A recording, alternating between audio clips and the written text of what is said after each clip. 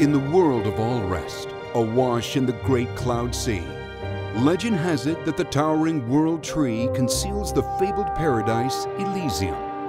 One day the people of Elysium were cast out, and so the architect sent them his loyal servants, the colossal living lands known as Titans. To escape extinction, humanity sought refuge upon their backs. But all things must pass, and not even Titans live forever.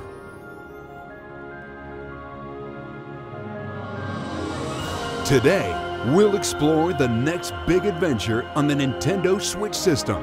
But first, the following trailer will give us a closer look at the game's characters than ever before. It will be presented with Japanese audio and English subtitles, as we're excited to announce that this voiceover option will be available in the game, thanks to free DLC available to download on launch day. Enjoy!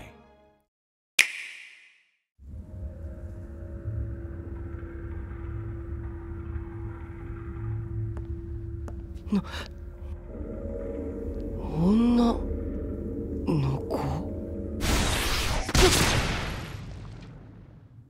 あなたは死んだ。真に胸を差し貫かれて、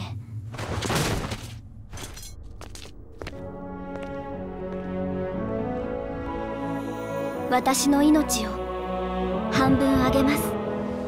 そうすればあなたは生き返る。レックス、お願いがあります。私を楽園に連れて行って。俺、命を分けてもらったホムラの願いを叶えてやりたい。楽園って、あんた本気でそんなヨタ話信じてんの？まあそう言わずに、お嬢様。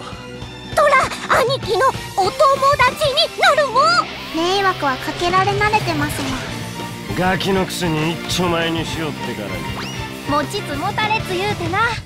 一個貸しにしといたるわ。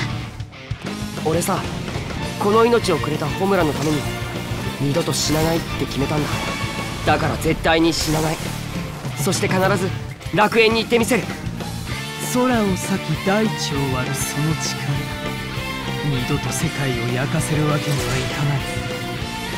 レックス、お前は天の聖杯のドライバー。戦は常にお前について回り、決して離れないだろう。ホムラを戦争の道具にするつもりだろう。誰がそんなことさせるもんか。彼ならばこの朽ちていく世界を救える。天の聖杯、無関係でいられると思うな。めんどくせえから終わりにするぞ、義経。楽園に行く？聞き捨てなりませんね。俺たちには俺たちの目的がある。そのためには邪魔なお前たちを消去する。お前らなんでホムラを欲しがるんだ。天の聖杯の力が欲しいからですよ。逃げてレックス、ここにいちゃダメ。私たちに構うな。無理言うな。見捨てるなんてできるわけないだろ。ボンならその薬を断ち切れるかもしれない。それを助けてやるんが俺の務めと注文。解き放とう、そのくびきから。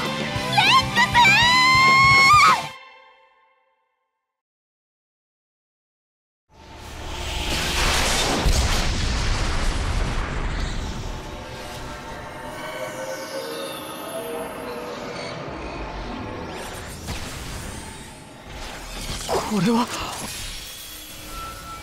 ホムラ。私は光。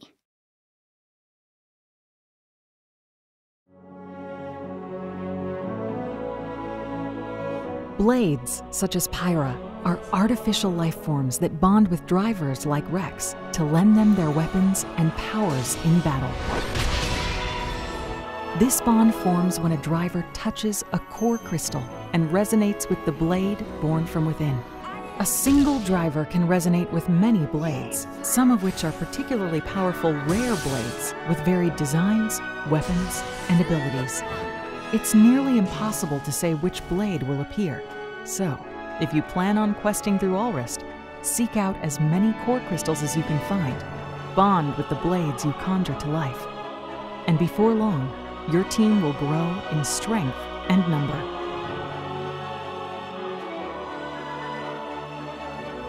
Blades are just one form of life you will encounter in this vast world of titans. Across verdant plains, winding caverns, frozen kingdoms, scorched earth, and scenic beaches, you'll find areas teeming with wildlife. Depending on the time and weather, you may find peaceful grazers minding their own business, or vicious predators who attack on sight. But even the most placid may lash out if you engage them or their young. Their behaviors run the gamut. Some travel in herds, some have bizarre rituals, and some will show up to a fight uninvited, or call for help when threatened. Be on your guard. One moment you may think you're safe, and the next, you could face a dangerous creature far beyond your current level. Alrest is home to many especially strong monsters carrying precious items. If you manage to best one, a tombstone will be left commemorating the creature. If you visit their graves, you can face them again, so they remember who put them there. But be warned, monsters aren't your only enemies. Many desire to claim the Aegis, so stay vigilant and fight strategically.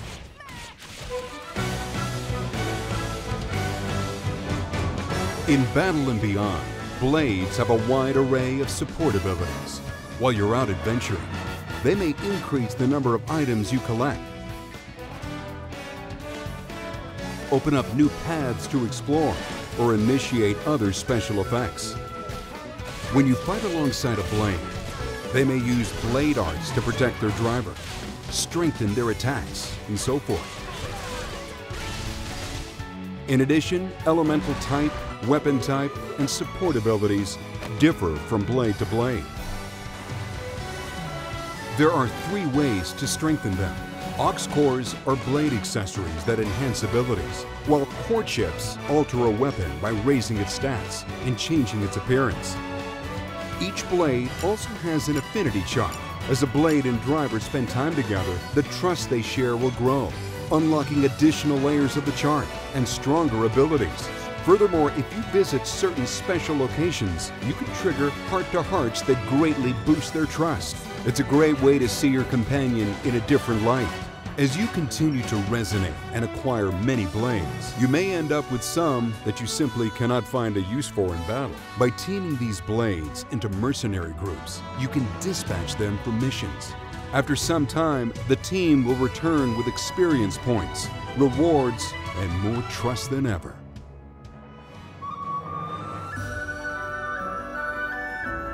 The Cloud Sea ebbs and flows, changing which areas and which of the Titan's many secrets are accessible at a given time.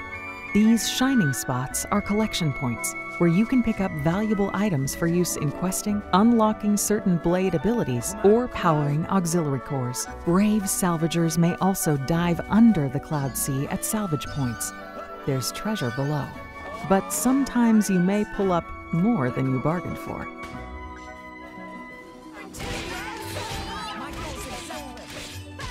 While exploring these huge environments, you may fear getting lost. Luckily, Titans are full of special landmarks, and after discovering them, you can easily return at any time. Some landmarks can be difficult to reach. These secret areas have truly stunning views, whether you reach them during the day or at night. Somehow, you can set the time by turning the clock's hands. You can also expand your view a bit by removing the map from the screen. Throughout your journey, you will find bustling cities in each region of Alrest. From shopping districts to residential quarters, each city has its own distinct layout and atmosphere.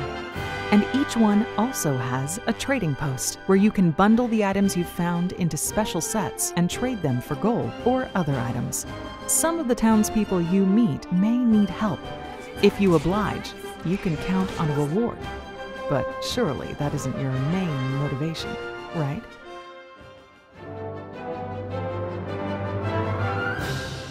This is the Argentum Trade Guild, a large cloud seafaring vessel devoted to commerce. Tora certainly looks excited about it. Here, merchants offer everything from musical instruments to toys to books and more. It's a great place to shop. If you place acquired items in one of your party members' pouches, you can greatly enhance combat stats, such as strength, speed, and damage reduction for a limited time. Some areas, like the Argentum Trade Guild, have an accessory shop where you can buy items that boost stats while worn. This is just one of the many ways to customize your allies. Apparently, you can customize a very special blade by playing a game called Tiger Tiger. Just slip by these enemies and collect as much treasure as you can.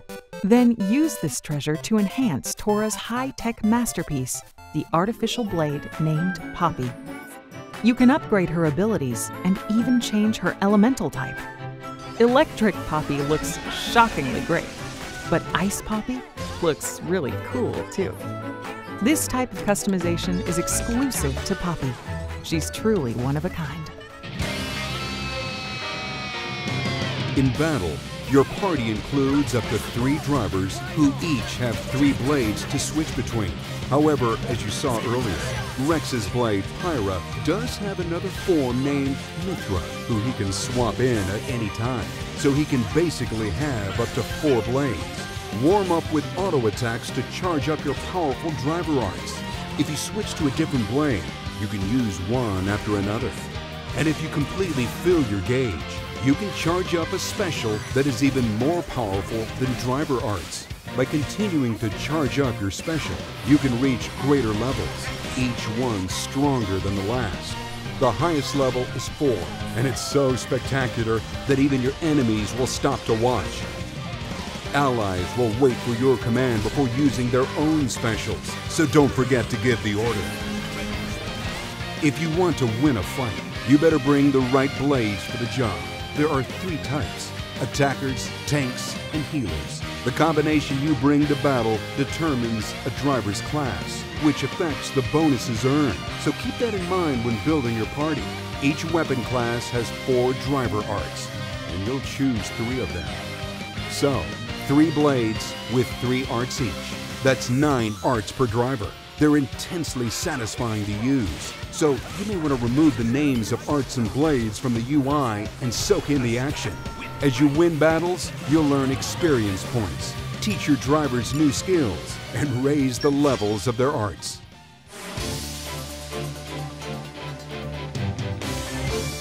There are 3 types of combos to master. The first are driver combos, which you perform by chaining arts together. Break an enemy's defenses, topple them to the ground, launch them in the air, and then smash them back down. During these maneuvers, the enemy will be unable to attack or defend, so skillfully combine your arts and beat them senseless. The next type, blade combos, chain together specials. If you can follow one up with another that matches one of the specified elements, the damage dealt will increase, and you can protect yourself by sealing an enemy's ability to cause certain effects. You can also use your ally specials to keep the combo going. If you reach the end of the combo, an elemental orb will circle the enemy. This orb plays into one masterful technique, so remember it well. The last type is called a fusion combo. Simply begin a blade combo while a driver combo is in effect. The result is immensely satisfying. Awesome! Launch Mega Explosion! Finally, remember that masterful technique? Well, as the fight rages on, the party gauge in the top left will gradually fill. It's normally used to revive fallen allies, but once it's full, you can use it to initiate a chain attack. The blades that Rex and his allies have on them will take turns unleashing their specials. This chain would normally break after 3 turns, but if you succeed at bursting elemental orbs, you can rack up even more. Pull that off, and your status as a legendary driver will be cemented in history. We've barely scratched the surface of Alrest's Titans in this Xenoblade Chronicles 2 Direct, and we hope you're really feeling it. However, we still have more to reveal. we're pleased to announce that an expansion pass will be available to purchase and will extend your adventures in the world of Xenoblade Chronicles 2. With this pass, you'll gain access to the downloadable content listed on screen, which will roll out between launch and the fall of 2018. Fans and owners of the Legend of Zelda Breath of the Wild game should also take note. On November 9th, we'll distribute a new side quest in which you can obtain a Rex costume, so Link can salvage Hyrule Alrest style. Xenoblade Chronicles 2 is the next big adventure on Nintendo Switch, launching December 1st. That same day, you can also look forward to the release of the Xenoblade Chronicles 2 Edition Nintendo Switch Pro controller, as well as the Xenoblade Chronicles 2 Special Edition. This special edition packs in a beautifully illustrated 220-page hardbound art book containing concept designs and artwork of the game's characters, landscapes, and objects, plus a sound selection CD featuring its memorable music tracks, and of course, the game itself in a special metal game case. If you'd prefer to play the digital version so that the adventure is always with you on Nintendo Switch, you can pre-order the game from Nintendo eShop soon after this presentation. If you do, you'll be among the first to play as soon as the game is available on December 1st. Thanks for watching, everyone. The world of Alrest awaits.